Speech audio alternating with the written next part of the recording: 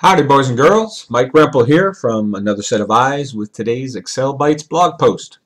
Today we're going to take a look at using VLOOKUP in combination with SUMIFS or SUMPRODUCT to do a lookup in a table to return some grades for students in a class or various classes.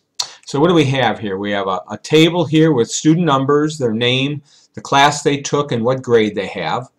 We have an area here where we can select the name and the class and have it return a grade, and we have our grade table for the lookup. So by using data validation, we can change the name or the class, and the formula in column H is going to return our proper grade after doing a lookup in our table. So let's take a look at exactly what these formulas are doing. Well, I want to do that. Equals formula text, and look at this formula. So here's the formula that's in cell H5. We're using VLOOK, and then we're using SUMPRODUCT. Now what SUMPRODUCT is doing is we're going to look in B2 to B13, which is the name, and compare that to F5, which is what we have here. Multiplying that times C2 to C13, which is the class, comparing it to what we have in G5, which is the class name, and then multiplying that times D2 to D13, which is our grade. In essence, it's basically looking for a match of all those, and then using a VLOOKUP formula, it's going to go down to our grade table, look for the score, go to the proper grade associated with it, and return that to cell H5.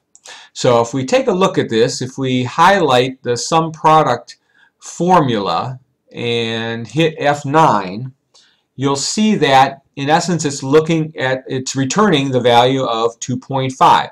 Tom in Econ has a grade of 2.5. Then it's going to 2.5, looking it up in our table F9 to G13, going to the second column, which is what the 2 represents, and doing an approximate match, which is what 1 indicates. 0 would be an exact match, but since the grades you can see are 2.5, 1.4, 3.9, we're not always going to get an exact match, so it's going to go to the closest score below what the next number would be. So that is why we use 1 for an approximate match. And there you have it, where it will return the appropriate grade based on that lookup. Now an alternate way to accomplish the same thing is using SUMIFS.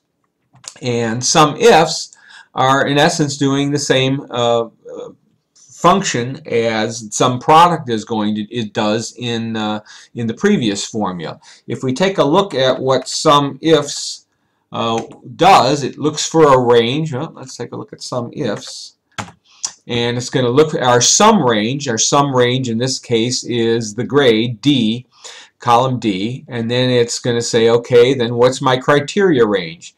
B2 to B13, which is the name, comparing it to F5, C2 to C13, which is a class, comparing it to G5, and then looking in our table, F9 to G13, go to second column, return an approximate match, and we're going to end up with the same result. Again, same thing if I highlight the SUMIFS formula, hit F9 to see what it's calculating. It calculates up to a 2.5, which will return a grade of C until it hits 3, which would be the next match there. So here you have it, either using SUMPRODUCT or SUMIFS with VLOOKUP to go through a chart, pull out the 2 criteria, the name and the class, and return a grade after doing a VLOOKUP in a grade table. I hope you liked it. I hope it's valuable to you. And if you'd like to see more, please go to excel-bytes.com and feel free to subscribe to my blog post. Happy excelling!